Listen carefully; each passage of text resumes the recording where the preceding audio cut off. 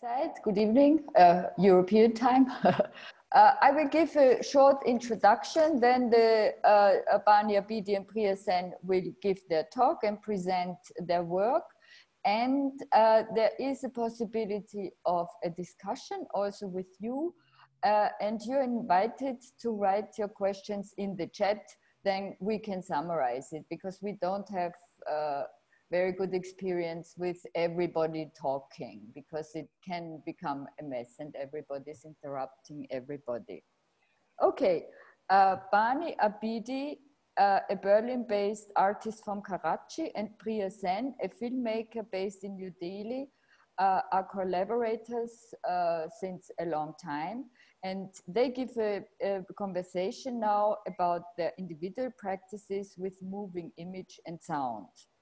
Bani Abidi is an artist working with video, photography, and drawing. She is known for her use of humor as a way of negotiating realities that are often hard. Her last exhibitions were, under others, They Died Laughing in the Gropiusbau in Berlin, an exhibition which was very impressive to me. I saw it last year.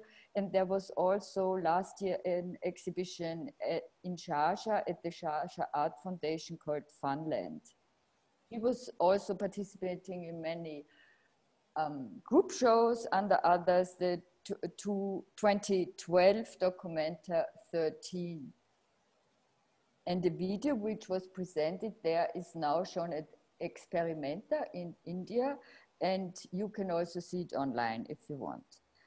Priya Sen is a New Delhi-based filmmaker and artist who works across film, video, sound, and installation.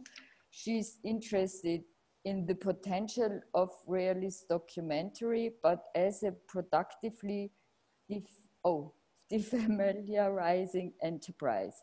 Her films were presented at the, I'm not sure if I pronounce it correctly, Flaherty Seminar 2019, among other festivals and venues that include the Kitchen, New York City, EFI, London Film Festival, Berlinale, and the Outfest, Los Angeles. Bani Abidi and Priya Sen, I would ask you now for your presentation. Thank you, Hildegund. This is very exciting. I should begin by saying that one of the strange coincidences and the result of teaching online is that Priya and I are being able to do this together, because she's in Delhi and I'm in Berlin, and there was no way for us to travel. And it's pretty magical to be doing this, sitting in two different cities. And I'll just speak a bit about our history.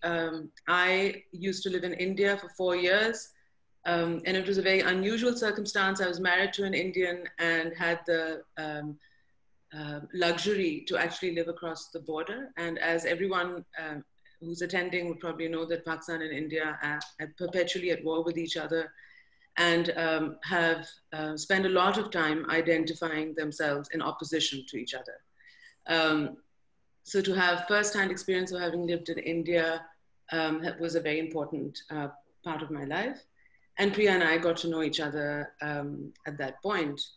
And we started working together. I would film, and Priya works a lot with sound and has always been doing all the sound designing for my films, and also a lot of my edits. One of the more interesting moments of these collaborations were when Priya came across to Karachi. And I always say that, you know, when an Indian comes to Pakistan or a Pakistani goes to India, that is the only moment that completely removes any concept of the other, because it's the most familiarizing process. So Priya came and recorded films, a recorded sound for a film of mine, and she goes back and we're having this whole discussion, and we wanted her to come back, and there was some sounds she didn't have. And we actually stepped in, and there was a sound of an ambulance one day, and she said, well, I'm just going to use the sound that I have from Delhi. And that was a really sweet moment of a Delhi sound filling in for a movie that was a film that was shot in Karachi. And since then, we've always thought about how, if we were to make an archive of sounds of cities, and how can those be used as a way of an equalizer and a familiarizer for people living in South Asia. Both of us work, I'm very much, I come from an art background. I did sculpture and painting, never studied filmmaking, and Priya comes from a very solid filmmaking background. But I think both of us draw our inspiration and our strength, and we just live through the cities that we've lived in, me, Karachi, and for Priya, Delhi. And I'm just going to read out something. I was earlier going through an interview of Priya's, and she describes it really well, better than I would be able to. So I'm going to read out a little thing she says. The city of Delhi, it is a big motivator. The fraughtness, the segregations, the breakdown of systems, the human excesses, the extremes, the constant fight and what lies beneath. Also the inequity, the humor, the resilience, the weather, the pollution, the lack of explanation, the activism, the hall of mirrors to power, the wealth, the abjection, the refusal to stop, and the will to continue. I am not motivated by passivity or calmness.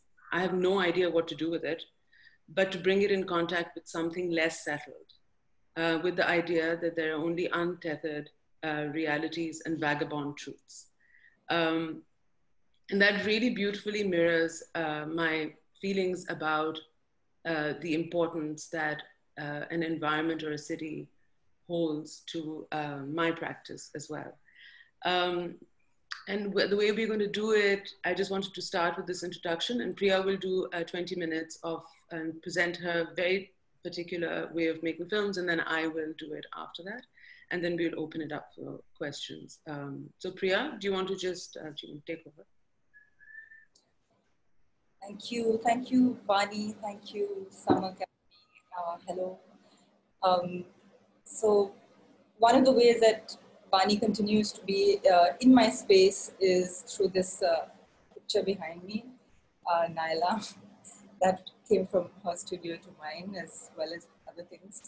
And it was actually quite a change in my life when she left Delhi. And since then, it's been, but you know, somehow our collaborations have become deeper. We've started calling them collaborations earlier, it was just, and including the friendship actually. So I think that kind of forms the ease with which we can actually continue our work. So in addition to this ambulance sound that was that is from Delhi, very particularly in a video from Pakistan and from Karachi.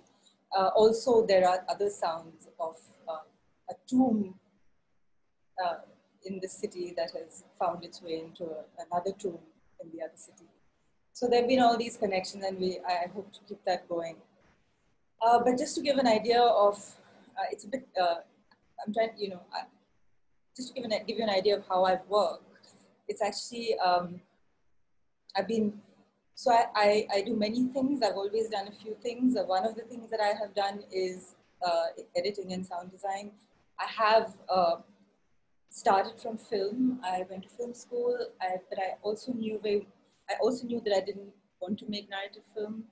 I also knew that I was motivated by sort of experimental film and sort of non-narrative film, not necessarily experimental film, but non-fiction, because I find that somehow you can't really, I mean, the things that you actually witness in life are, to me, impossible to replicate, which is something I've always marveled at how, you know, in Bani's work, where she manages to actually take away that, you know, that wall between, you know, fiction and reality, which I just cannot do. So I just find, so for me, it's not the idea of giving shape to like something that is formless, like a formless world, but to actually sort of heighten the patterns through which it moves and through which people resist and through the ways people continue their lives. And to me, that becomes an extremely cinematic kind of experience. So I'm just going to start with this film that I made actually quite a long time ago. But the two films I'm going to show are in very specific neighborhoods in which I have had a long history of working. And I really feel that, you know, a relationship with place is very, very central to what I do. I can't think of actually just entering a space and, you know, in which I don't really have some kind of sort of deep connection to. But that's changing now, because the one thing that we can't do is actually spend time in places and spend time with people. So the first film actually is called Noonday Dispensary. I'll just talk about it a little bit before I show you a small clip. It's actually very difficult to show this film, a small clip of this film, because it's actually a 27-minute single shot. And, you know, the whole point is to watch 27 minutes of it, because the whole point of it is that something unfolds. And what I try and do is produce what, in my mind, is a cinematic gesture. So, I mean, so whenever I actually encounter whatever it is that I'm drawn towards, the idea is to produce some form, you know, to give it a kind of formal idea, but not very, but it happens, I mean, of course, it doesn't happen so consciously. But then I remember going into this space, which is basically a clinic at, you know, in a resettlement colony. It's a very specific kind of place in Delhi where people who are evicted from, you know, so Delhi moves through erasure, and people are periodically evicted from their homes and taken to other places. I won't get into that, but this is a government-run clinic in one of these resettlement colonies. And I happened to be there on a certain day because I was doing a project there. And I was called into this clinic to witness a fight. And to witness a doctor being extremely terrible with the people who were there. So, of course, I didn't know what I was going to do, and what I happened to do, because I'm also very, my work is, I sort of like, cinema verite has always been a very compelling way of being in places, and so I try and sort of work with something clicks in place, and I start with those kinds of things. So I'm just going to show you a little, otherwise I'll just keep talking. So I'm just going to show you a small clip, you know, that showed you the entry to this space. But like I said, it doesn't make sense unless you watch 27 minutes, and it's also really an anti-image. It's like you can't really see. Anyway, I will show it to you.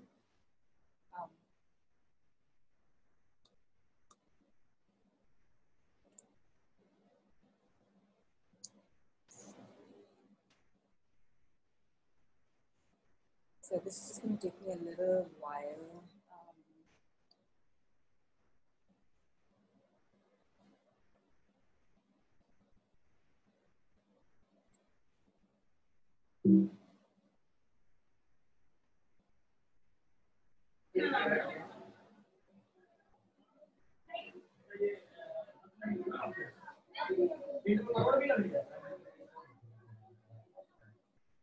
हाँ वो तो है ही यार, हमारे पास तो problem है ही है।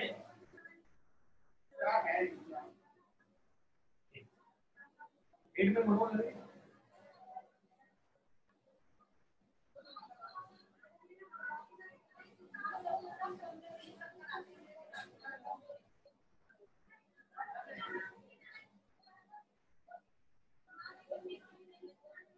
चक्कर के लिए आप दवाई ठीक हो जाएगा। आप मैडम को मुझे अच्छा ठीक है, रिसर्च कर रहा हूँ 2005 ओके। और 2000 कौन से डिपार्टमेंट में एजुकेशन का काम करता हूँ? ठीक है, आप मैं किसी भी एक आदमी से बात करने की कोई प्रॉब्लम नहीं है यार। मैं सारे डॉक्टरों से मिला और पहले पहली बार आपसे मिला शायद, और इससे पहली बार, और एक बार मैं आया देखा मेरे यहाँ पर दर्द था, मैंने कहा था मेरे पास दर्द है, सर्दी से हो सकता है, इसी तरीके से हो सकता है, पर मुझे तो ध्यान है क्योंकि मैं पर्टिकुलर आया हूँ। ठीक है, आप 10,000 मरीज से मिलते हो और हमने दवाई यही तो होना है 10,000 मरीज का सिंपल सिस्टम ये है कि कम्युनिटी ये चाहती है कि देखिए मैं एक डॉक्टर की भाषा मुझे नहीं पता है, लेकिन जितना मुझे पता है मेरा नाम जानू, एक डॉक्टर भी एक नॉर्मल पर्सन होता है, उसको नहीं ऐसा वो नहीं होता है, बल्कि डॉक्टर प्रोफेशन तो एक बहुत ग्लोबल प्रोफेशन है. It tries to heal the wound, heal the illness. He is not going to eradicate anything from them. He has to give something, provide something. एक बात बताइए क्या पूछ रहे हैं? मैं ये चाहता था कि मुझे आपसे कोई शिकायत नहीं है. शिकायत जी है थोड़ी सी. बताओ. सिंपल ये होता है कि मुझे पता है कि पूरे हिंदुस्तान में डॉक्टर होता है, ये सबको पता है. बहुत स्कैर्सिटी है, राइट? और एक डॉक्टर 2000 मरीज को देखता है एक दिन में. बेटा ये बंद करके हम बात कर रहे हैं. 2000 मरीज को देखता है. बिल्कुल देखता है. अरे यार आप देखिए 2000 एक डॉक्टर 2000 मरीज को देखता है. अरे भाई साहब मैंने क्या बोला? आप देख रहे हो इनको, आपको खड़े हो आप बात करो. 2000 खड़े कोई नहीं बोलेगा. 2000 मरीजों को एक डॉक्टर देखता है. लेकिन मुझे ये शिकायत नहीं है कि आप देखते नहीं. मुझे शिकायत है कि लोग बोलते हैं कि हमसे मतलब सहूलियत से बात नहीं करते. मुझे जान लगा. मैं बोलता हूँ कि अगर ये बात है तो मुझे बात चाहिए कि प्लीज सबसे पहले तो ठीक है. मुझे शायद आप दुनिया में कई जगह गए होंगे, कई भाषाएं हैं, नाना प्रकार की भाषाएं हैं, और ढेर सारे ऐसे केस भी होते हैं सिर्फ भाषा को लेकर. हाँ कन्फ्लिक्ट हो जाते हैं, कोई बड़ी बात नहीं है उसमें. लेकिन एक आप प्रोफेशनल डॉक्टर है, जैसे लोगों का मानना है कि जैसे लोगों ने कहा कि हमारा आला लगा कर हमको सीखना चाहते हैं, मतलब कुछ सवाल है. अब आपने एक आपने सवाल पूछा ना, इसका एक का जवाब दे. जवाब साथ में ले लो इसका. आला नहीं लगा रही चेक करके, दैट इज नॉट मैंडेटरी. अगर वो मुझे लगेगा then only I will go for that. अब आला मैं पेट के दर्द में पेट में थोड़ी ना लगाऊंगा. वो मैं तब लगाऊंगा जब मुझे लगेगा निमोनिया है. नहीं मैं बिल्कुल देखता हूं, मुझे पता है. I got.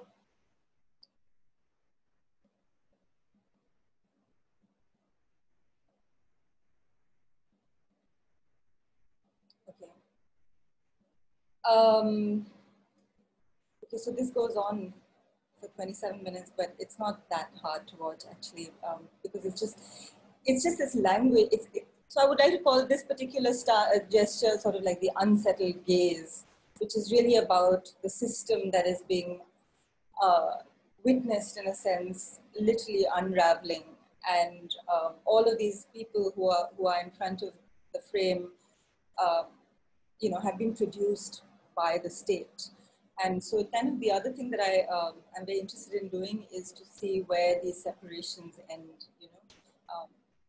who is observing, who's being observed. And I feel like if you ask different questions, you can actually change the way in which representation perhaps happens. Anyway, this film took me 4 days to make. The main thing was actually subtitling it, and I decided to keep every single line because there's just an accumulation. It's like a cacophony and it's an accumulation that happens. And by the time you get to 27 minutes, something just happens. So anyway, since you can't see that, but I enjoy being in situations where really there's quite a lot of noise, and I mean, it's just the city, there's nothing calm about it. There's nothing really still, and I really enjoy that. So I'm going to move to the next, I'm just move to the next film, which is a very much more recent film, but that took 2.5 years to make. So, and I had a very, very different trajectory, very, very different way of being, but the idea of, I was equally interested in this idea of presence and what presence does and how you can actually work with it, or how it works with you within frames.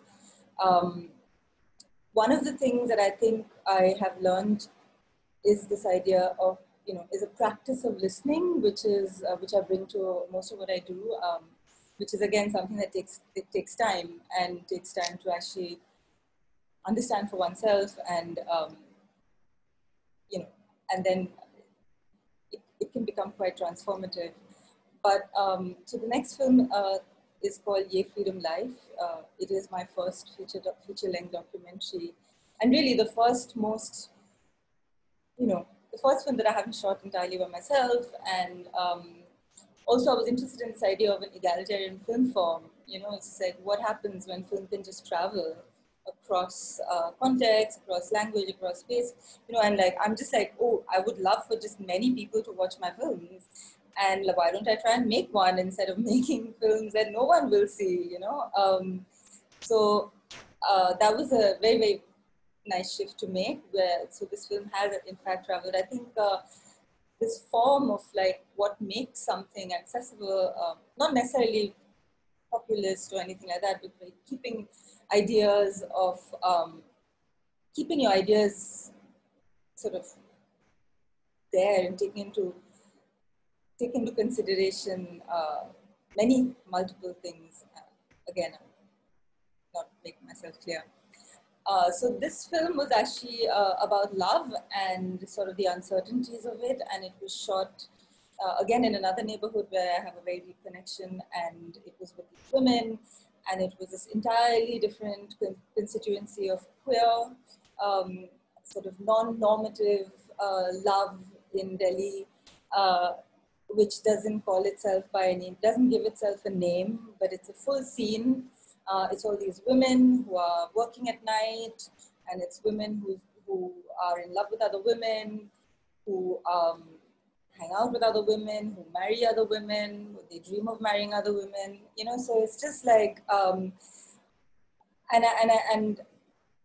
I actually edited it like fiction almost somehow. It just became it became very different from the way in which I would otherwise edit. So I'm just going to again show you two spaces. One, you know, for each of the protagonists, one who works in a very, very crowded outdoor cigarette shop in the middle of the night.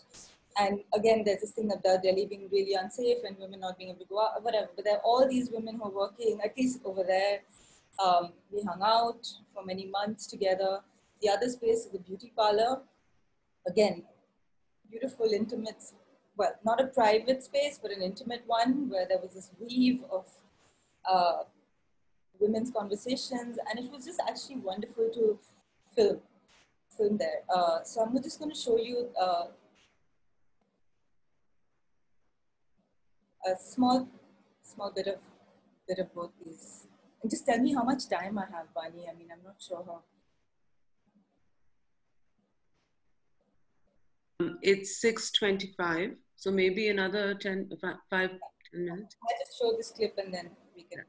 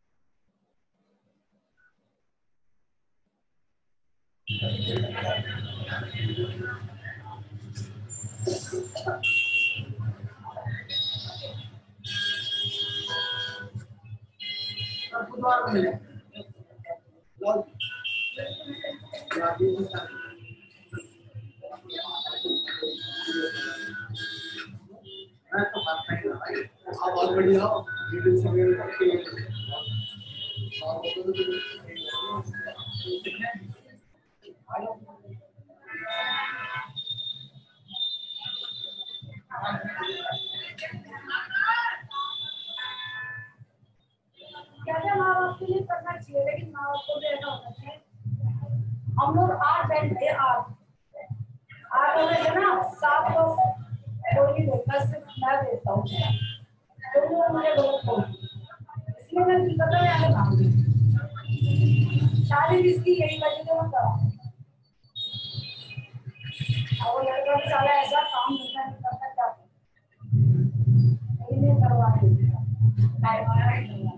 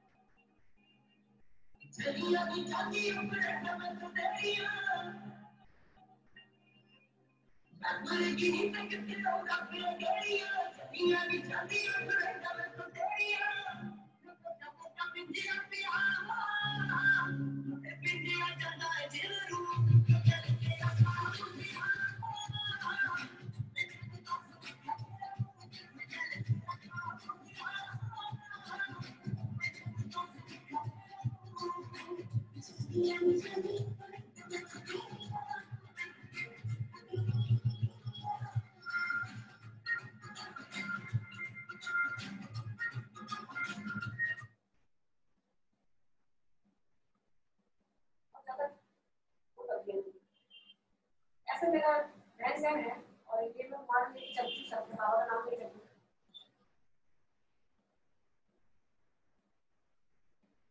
तो मैं काफी image खराब कर दी मेरी लक्ष्मीपुरी के अंदर नाम से फेमस हो गई है इन्होंने क्या कोई इन्होंने क्राउड इकट्ठा कर दिया समझ रहे हो फ्राइडे का टाइम था यहाँ पे मार्केट है पब्लिक थी यहाँ भी पब्लिक जहाँ वहाँ भी पब्लिक जहाँ नहीं लड़ रही है उससे वो कह रहे हैं आपस में लड़की क्यों लड़ रही है क्या हो गया कई लोग बोल पड़े ऐसी सी बात है ऐसी सी बातें समझ में आती है हमें की फैमिली बाहर निकलते हैं हम भी दुनिया देख रहे हैं हमने ये सोच कर दोस्ती नहीं करी थी आपसे कि हमारी अपनी बेइज्जती कराओ यस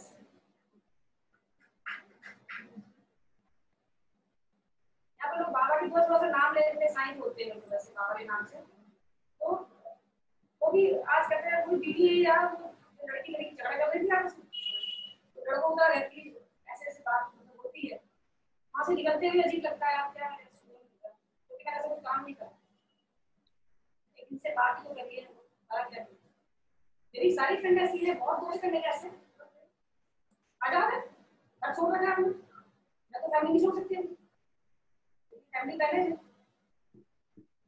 मैं इसकी बदतमीजी से बहुत परेशान हूँ और इसकी फैमिली इस चीज को कभी नहीं मानेगी कि अर्चना के साथ ये रहेगी मैं आपको एग्री बता रही नहीं रह पाएगी और ना मेरी फैमिली चाहेगी कि मैं इसके साथ रहूं मेरी फैमिली तो एक बार तो मान ही जाएगी मैं अपना सामान उठाऊंगी घर से बाहर जाऊंगी मेरे फोन रोकने वाला और तुम्हारी फैमिली तुम्हें नहीं करने देगी या मैं लिख के क्यों नहीं करने देगी नहीं होने देगी मैं बता हो जाएगा और मैंने अपनी मम्मी पापा को क्लियर कर दिया है क्या मेरे साई है मैं साई के साथ रहूंगी इसको सारे करना है ना मैं करूंगी चाहे तुम मुझे मारो निकालो पीटो कुछ भी कर लो निकल मैं कहाँ जाऊँ मेरे घर तो तुम्हारे घर भी जाऊँ कहाँ जाओगी हमारे घर वो पैसे नहीं हो जवान जवान ये बोलना बहुत आसान है करना बहुत मुश्किल है मैंने भी बहुत ही कहा है खाएंगे खाएंगे तो सभी कब तक चलेगा 5 6 7 10 15 ये मेरा कब तक चलेगा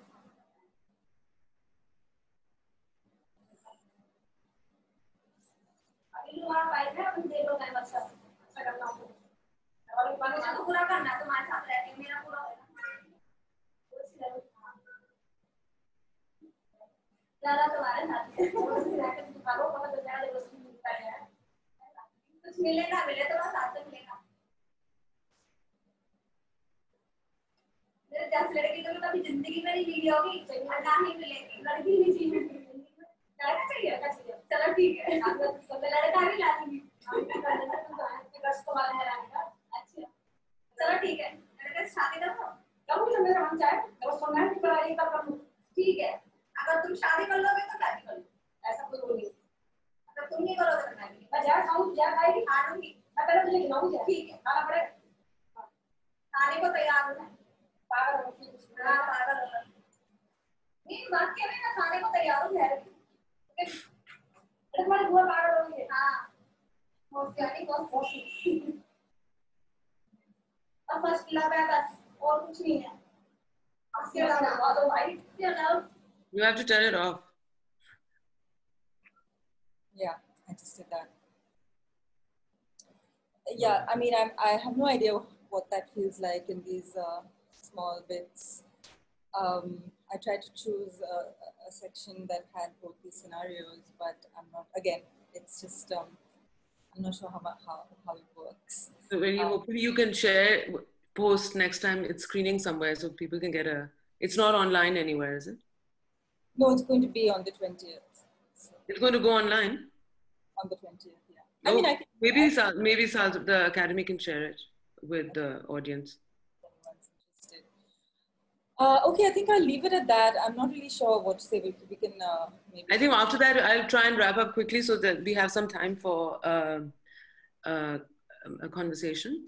So I will begin showing my work, and it's interesting to notice. I was watching this. I've seen Priya's films, and I think the major difference would be that in that scenario, I would just be a person without a camera, kind of just standing there, staring and observing everything, but just happening to be there. But you kind of make these situations happen where you spend a lot more time, especially in the second film. You spent a lot of time in all of these neighborhoods, which meant a lot of things that were shot and not used, and getting to know these people. I mean, I know about your relationships with all the characters now. So it was a very massive time investment. And I was joking earlier with Priya, saying that I kind of also wanted to do a documentary, but then I felt really lazy. So I just remembered all the things that I liked, moments that I was interested in the city. And then I just put them all together. I staged them. And my work just looked like documentary in any case. So who could have told? So to prove that point, I'll show my first film. It's now it's from 2006. The first time I really storyboarded and sort of assembled a moment in a city. And the nature of the film is basically, I think people have seen it before, but it's about a VIP or a sort of a state guest who's about to arrive in the city, and the city has been crippled. So there are people waiting for him and his car to drive by in order to get on. It's 9 minutes long. I'm going to just show 4 minutes. But there's no protagonist, there's no dialogue, they're just scenes of things and of moments. But everything has been, they're all the details of waiting that I was interested in, that I shared. I use this as a platform. Okay.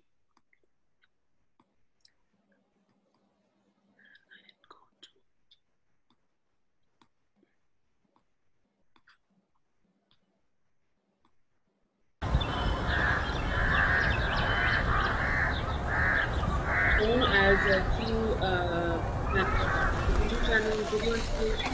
One is a small screen, one is a big screen.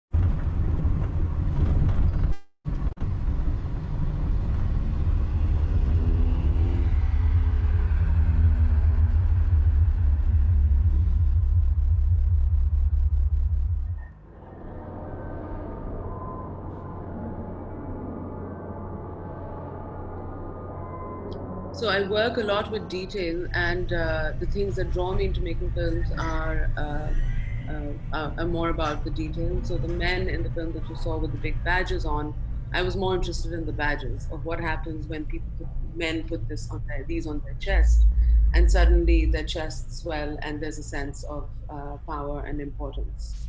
The entire traffic jam where the traffic is halted, there were little details in it that was storyboarded and pre-planned, which is the guy that you'd see, a guy picks his ear, the interaction between all the people. So it was almost a way of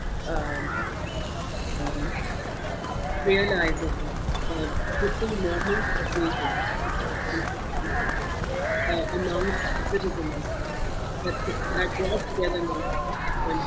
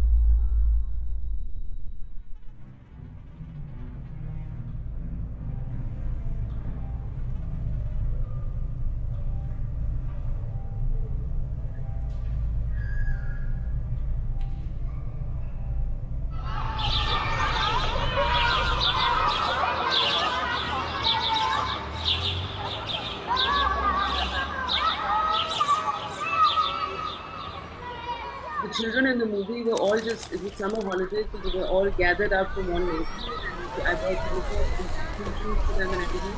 And it was actually the easiest thing to do. They had to wait, and they were so bored during waiting for while the shoot was happening, that the way they act out, my purpose.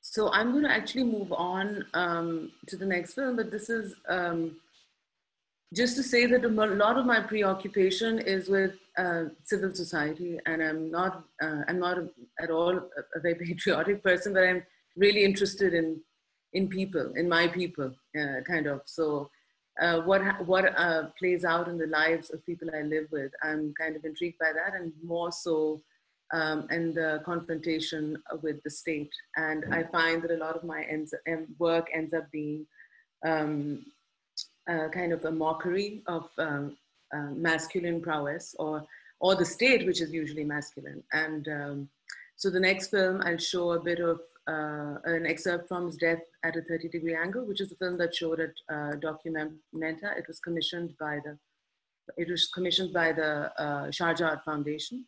And it's two vertical films shot on really tall, 3-meter high pieces of plywood.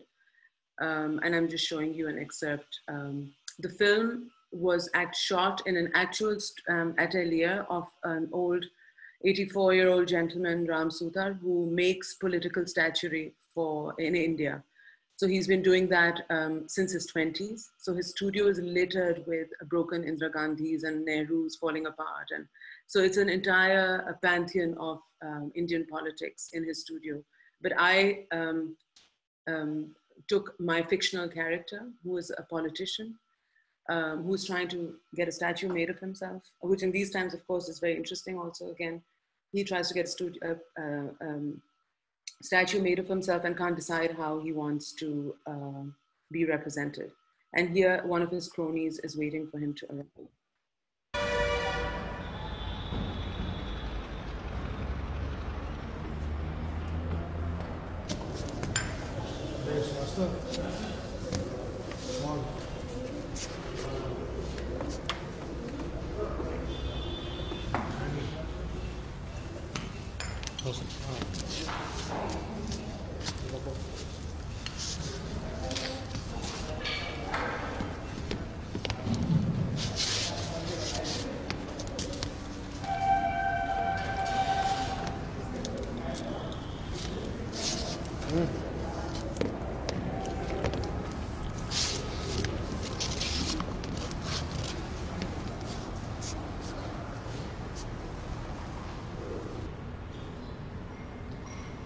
This gentleman is the actual person, and he's kind of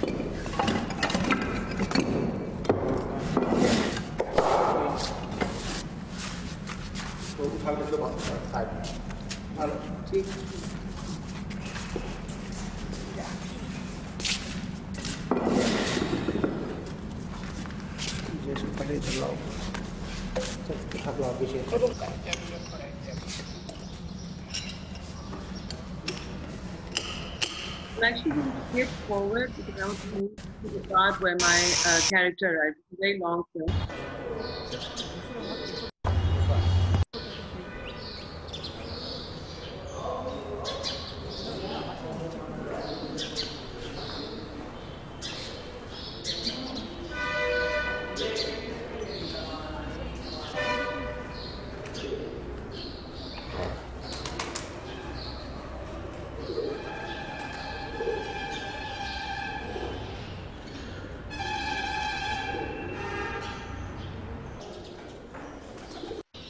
Sorry, this is a clumsy way to do it, but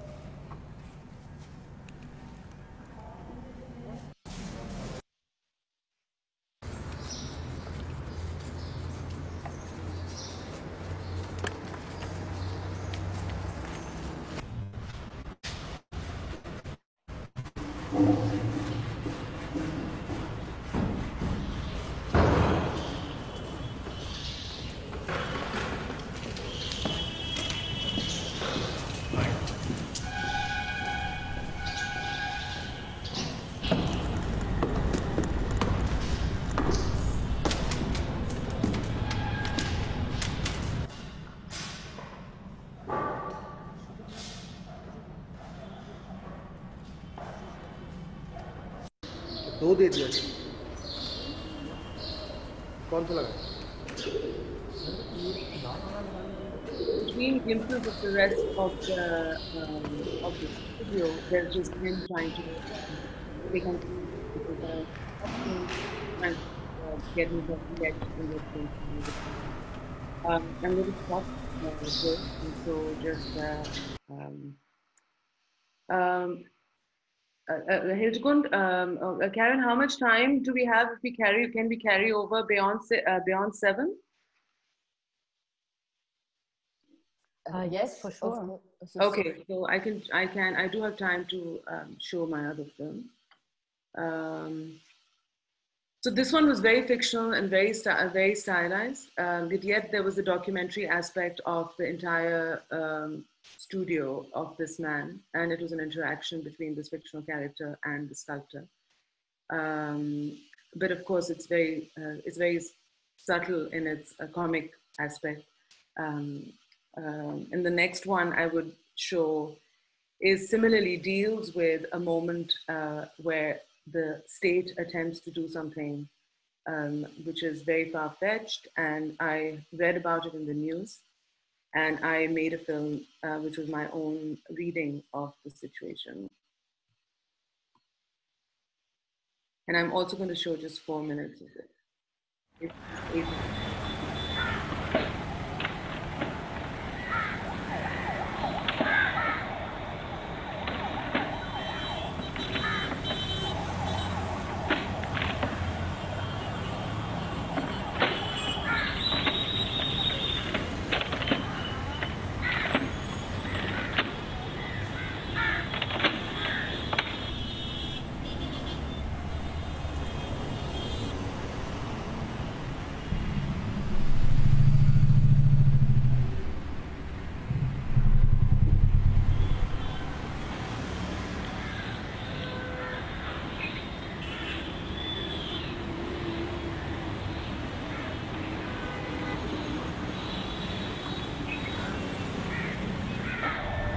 That's the answer.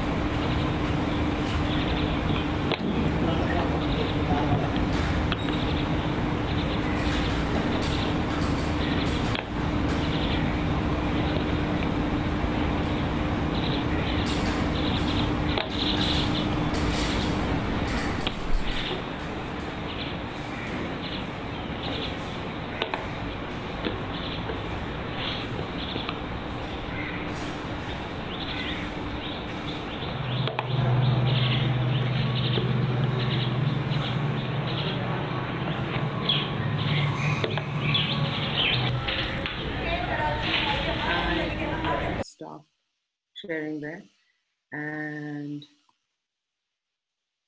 okay, I'm getting the whole view. Okay, this is stopped.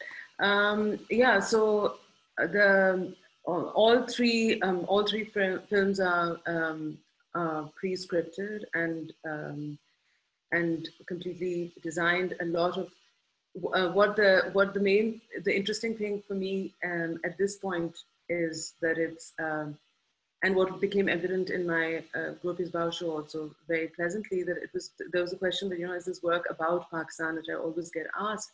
And it was also very well received in Germany as something that is that has sort of themes which different people relate to, or contexts. And I'm trying to talk about the fact that both Priya and I make work which is very rooted in particular spaces, but and what does it mean to show it outside?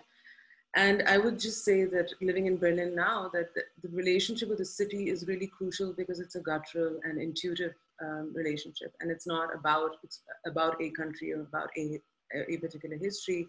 It is that these cities are our grammar and our language, and we see life through these cities, as do people in other parts of the world. And so I always really find it fascinating that a film made in France, a romance set in Paris, for instance, is not a film about France, but it's a film. It's a film. So it's about, you know, which becomes a normative and which becomes a cultural representation. So of course, what I'm saying is, in Germany, it was very, very well received as you know, just for the things that it speaks about. And I think, I'm not sure how much time I think it would be nice to take questions. It is 6:54. So Karen, we can start talking, or more with the audience.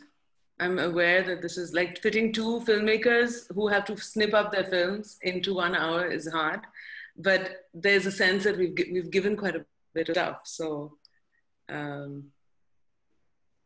okay, well, the first question sample that I got into the chat seems to be a technical one. You get asked if you work with a DOP.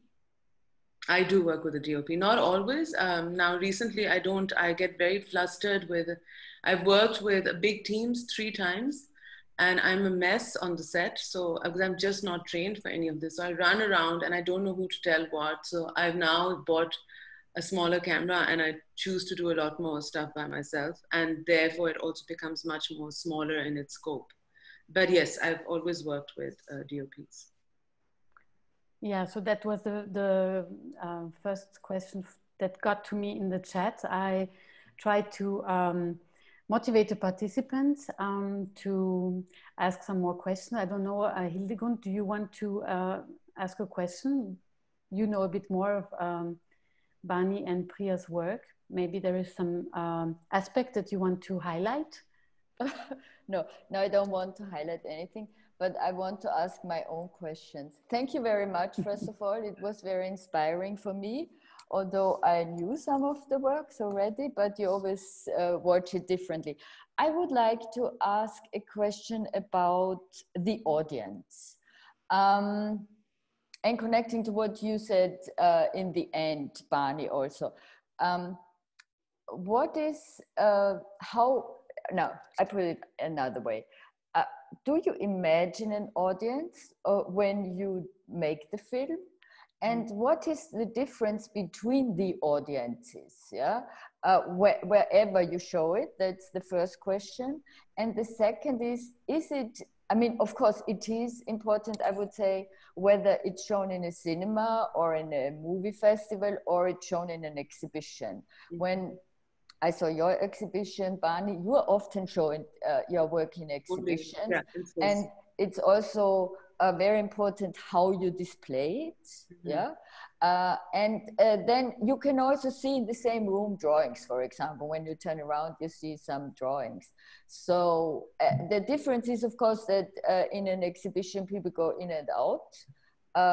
Yeah, but what importance has the space where it's shown and the people where they come from, or which also cultural background, but also educational background, etc. I mean, I think that when I make the films, and I think Priya can sort of join in this question, but when I make the films, it's definitely people who I assume that they know everything I'm talking about.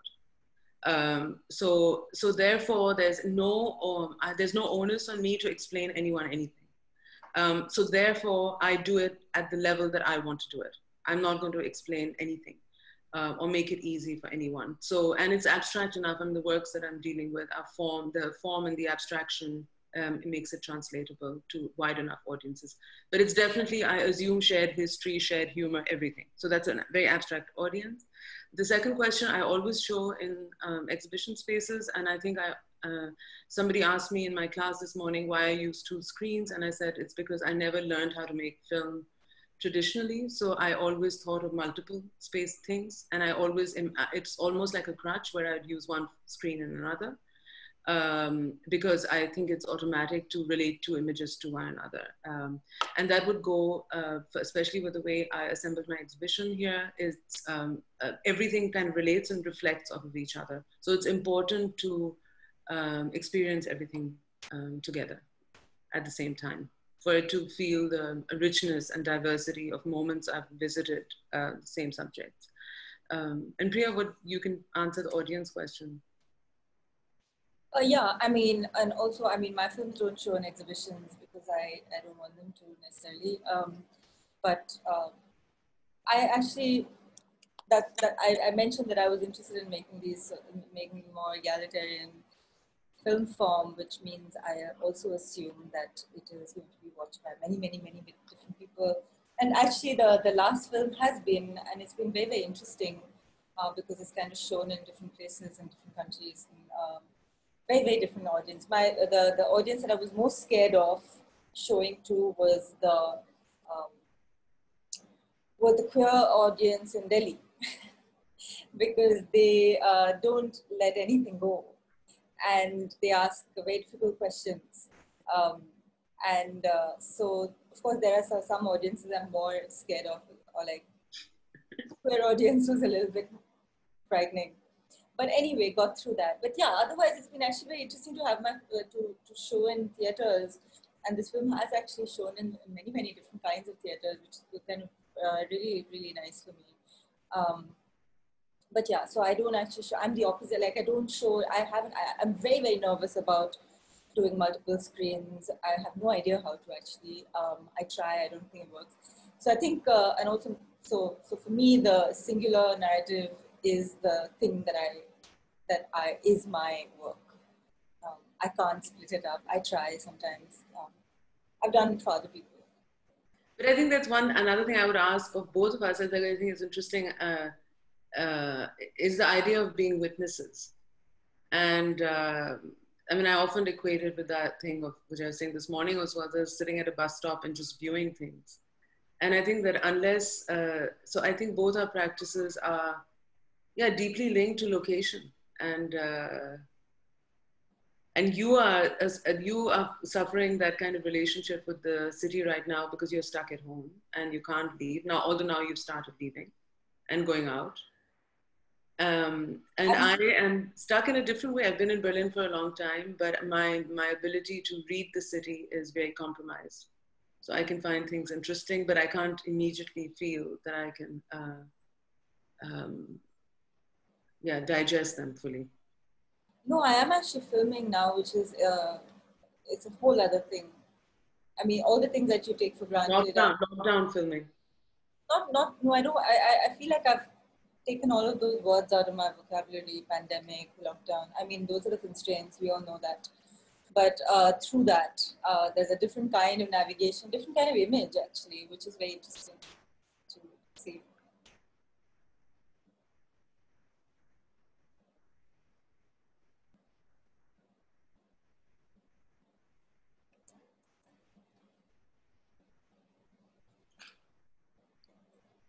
Some more questions? Sorry. No, I'm just... Hello, can you hear me? Yeah. Oh, Eli, welcome. You see me? No, Yes. You can see me and hear me. Oh, hi, Eli. Hi. I didn't know if I had joined you with my body. With my soul, I was there already.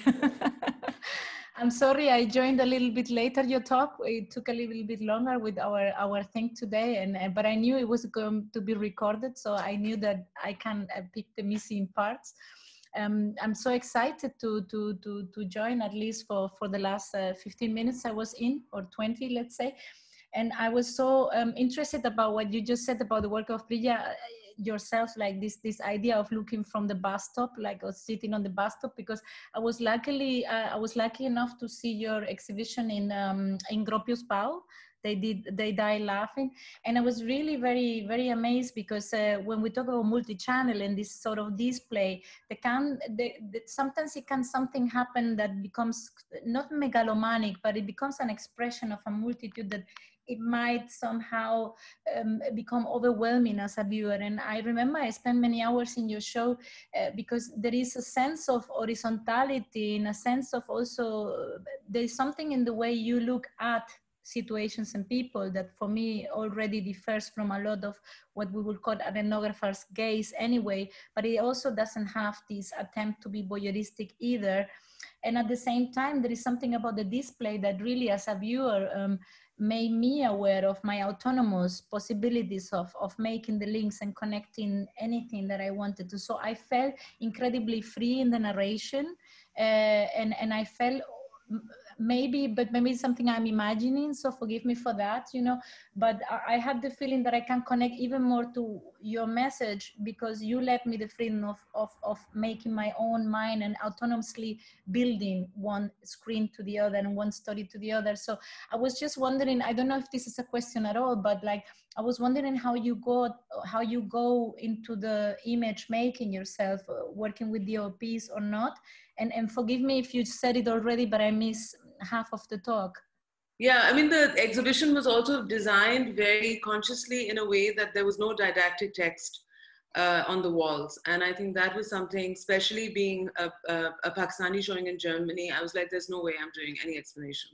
So I think that was very freeing. And I think the audience actually felt much more relaxed, because they could just wander in that way. And my image making, like I was saying earlier, all the films except for the big installation of multiple channels that you saw in the last room, all the films are scripted, really deeply scripted and produced. Yeah. So it's almost like writing and making points of all the things I like and then combining them together visually. But it's always produced, and there are multiple people. But more recently, I've just been using my camera and my iPhone for films as well. Okay. But thank you very much. I'm so happy you noticed all of this about the exhibition. I like the horizontality. And so it is horizontal, because you just kind of just sit there and look at the world, and you sit there and look at my films. And it should be a similar experience. Yeah.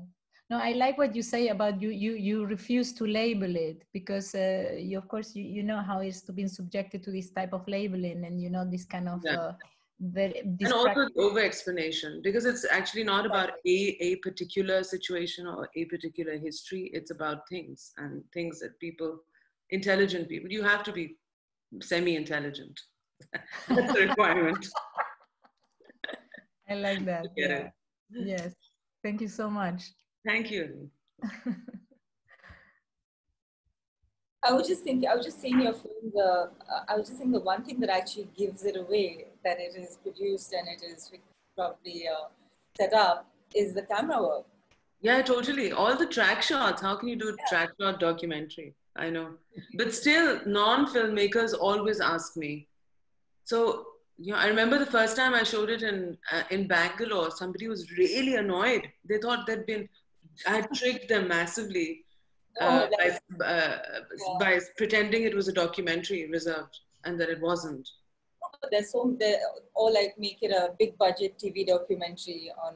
Yeah, exactly. I have a question for Bani about the importance of humor and absurdity in relation to the Mangoes video and the newsreader at the Kettle's Yard. Okay. Oh yeah. Okay. So Mangoes is my first video that I did in when I was a child in 1999. And that was really, so the Mangoes video is just about a Pakistani and Indian. So that's why, of course, my art kind of played into my life. It's about a Pakistani and Indian eating mangoes, and they get competitive. They kind of really bond, but then the moment they start discussing asking which country produces more varieties, they try and one up each other. And there was a trilogy that I did, which is thinking about the banality of borders when geographies and the visceral experiences are what identify us. And I think that kind of, because of that was funny, I think everything else retained humor because I understood. But also I must say, because this is a rite of passage, that I must pay homage to the greatest filmmaker, who's Elias Suleiman, who is a Palestinian filmmaker living in New York, whose film never gets accepted at the Oscar, which it needn't because he's not represented by Israel.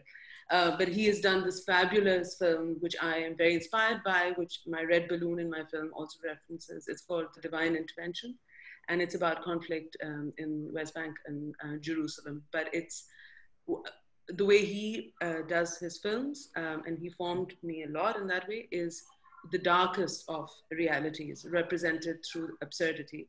And absurdity is so dark. And I think that's what, when I was reading out Priya's text in the beginning, it is all about the absurdity, the unexplained, and how can you represent that? So things have to be open-ended and left with a kind of a smile on your face. So there's no attempt at laughter, but there's something about you smile. And also the idea of being able to smile slowly, softly at something is a form of agency for the viewer. So I think that agency in laughter is something that's very important to me, especially when you're laughing at power and things that oppress you.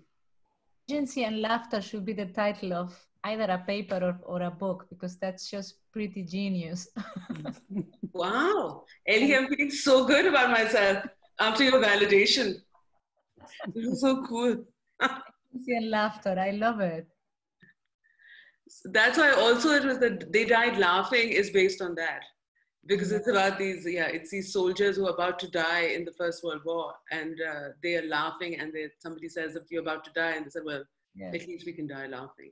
Yes, and so I think there is apprehension towards humor in when you're dealing with certain topics, or when we're dealing with a realm of intellectuality, that it seems that the humor doesn't have a space in it, which I always found I always find very, very absurd myself. I never understood it, moving to the north of Europe, for me was always encountering this kind of place where very didn't have a space within the realm of deep thought and really serious matters, which I never understood and I've still rejected. But that's what I love when you put agency, especially in the discourses today, you put that word agency that is incredibly loaded and also pretentiously used, and you put it in interplay with laughter. I mean, that's just but of course I think it's super important, and it actually disables the other person. So I always give the reference of recently there have been all these women's marches in the past 3 or 4 years that have been happening in Pakistan, and now all these young millennial girls have got interested in the women's marches, and they have come to the marches with such brilliant humor. And they've been happening for many years, and there's been women's movements in Pakistan. But now, with the new language and jokes that people carry on the placards, there are talk shows, men with beards, without beards, fat men, big men, they're just sitting and going nuts because they can't believe that everyone is cracking up at things that are pointed at them. So I think it really shakes people. It's not about that, but of course, unfortunately, laughter, like humor in art, and like you say, deep thought and culture, is always misconstrued or assumed to be populist. Yes, and which is really sad. But and anyway, easy accessible, as you said yourself. You have to be semi-intelligent to actually access certain, certain materials. So, but it's misconstrued as like absolutely accessible to any kind of level, which is misconstruction. No, but I love that, especially living in Berlin and living in Germany for so many years.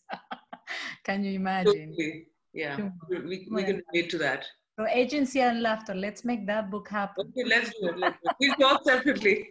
Yes, we do. Thank you. Okay, thanks. There is another question for Bani about the different media you use. One of your media is drawing, and the question is, why do you change media? Why do I change media? Because I did film for so I did painting and sculpture. I started off as an artist doing that, and I started working with film only after I finished all my education. Then I did film, and then it's very exhausting to always plan a film, to plan, to get the money, to create the budget, to produce it. And neither did I have the interest in being just able to do daily things. So it is kind of an extension of a lot of my drawings are the same ideas as my films, but they were meant to enable a certain kind of immediacy to my practice and my thoughts. So a lot of my watercolor drawings are linked to other work. And photography I do in the same wavelength. Sometimes I feel when I'm doing a film that I need to extrapolate from the film and have multiple narratives along. So a photograph that speaks to a film. I very often do that. So I won't settle at just a film, and then I'll have a couple of photographs that are talking to it. And I'm not exactly sure where it comes from. I think I just feel I need to flesh it out, but it's always in conversation. But my main thing and interest is film and time and sound also now more or less. And is this something that you are also telling your students now in the class to have this more open way of using the media? I think no, because we're doing mostly video. I mean, it's not such a long course, so we're trying to just use Insta and like social media, but thinking about cinema in the kind of social media that exists, which is very hurried and very fast moving. So we're trying to. I showed them really boring, long films this morning, just to make them think about living with detail and living with moments and not expecting more all the time, and to see if they can play with moments, staging moments on video. Okay, great. Well, then I wish you both a great time for the rest of the week with your students. Thank you very much for sharing your films tonight with us and your thoughts and answering the questions about your way of working. And yeah, we will meet again here or elsewhere. Anyway, all the best and have a good week creating. Thank you very much, Bani and Priya, and everybody who joined tonight. Thank you for being here. Goodbye. Bye. Thanks a lot.